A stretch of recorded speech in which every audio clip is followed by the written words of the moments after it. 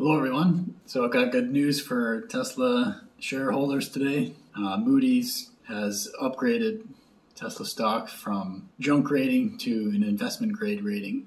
So Moody's has assigned a Baa3 issuer rating to Tesla with an outlook of stable. So from Moody's website, here's their rationale for the rating. The Baa3 long-term issuer rating reflects Moody's view that Tesla will maintain its position as one of the leading manufacturers of battery electric vehicles as the company further solidifies its global footprint.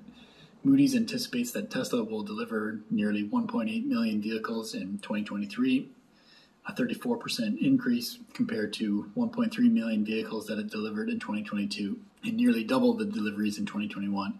Considerable investments in new vehicle and battery cell production facilities enable a steep increase in vehicle deliveries. Tesla's product offering is expanding, with early production of the Cybertruck slated for later this year. The development of a next-generation vehicle at a targeted 50% reduction in costs holds the prospect for a meaningful decrease in the reliance on the earnings contribution of the Model 3 and Y. Tesla's growing scale, regional production facilities, and heightened focus on the efficiency of its manufacturing processes, supported by an EBITDA margin that Moody's expects to be 15.8% in 2023.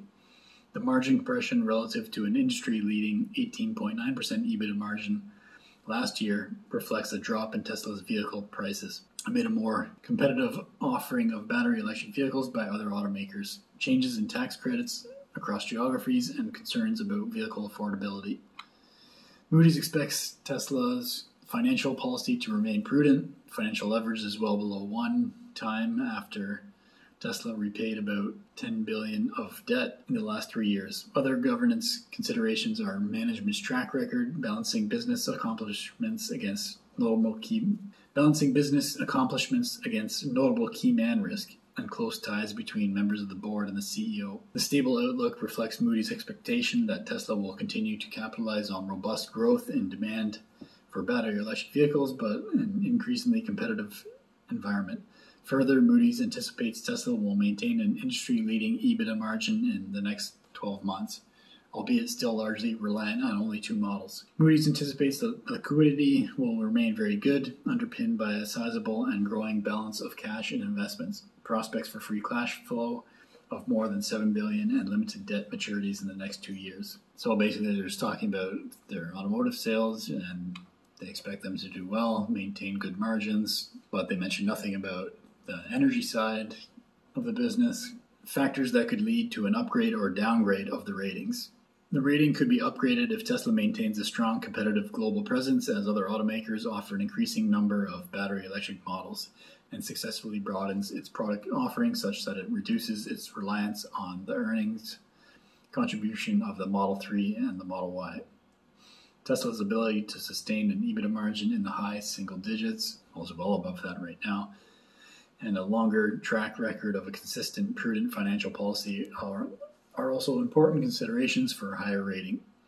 The rating could be downgraded if demand for Tesla models materially softens amid an expanding offering of battery electric vehicles by other automakers, or if Tesla is unable to sustain its EBITDA margin in the mid-single digits. Well, they're well above that. Material shift in Tesla's financial policy that signals a greater tolerance for financial risk could also cause ratings downgrade, including if debt EBITDA is greater than 3 times, or if the amount of cash, investments, and committed revolver availability decreases considerably from current levels. And if we have a look, so their rating before today was Ba1, which is non-investment grade, and they've gone up just 1 level to Baa3, which is investment grade, which I believe means that some larger financial institutions will now actually be able to invest in Tesla because it has an investment grade rating. So it could be quite positive for Tesla shares. And if you actually look at Tesla's financials, they're in a very positive position. So the fact that they were non-investment grade until this point is a little hard to believe. There seems to be a bias against Tesla, but anyway, they upgraded it today, so that's good to see. So I'll have to keep an eye on Tesla shares tomorrow and see what happens. Might have to get up early and make a purchase. So that's my update for this evening on Tesla shares and the Moody's upgrade. My name's Evan Bertrand. This is the Evergreen channel. Subscribe if you like. You can click on the wheel on the bottom right. And thanks for watching.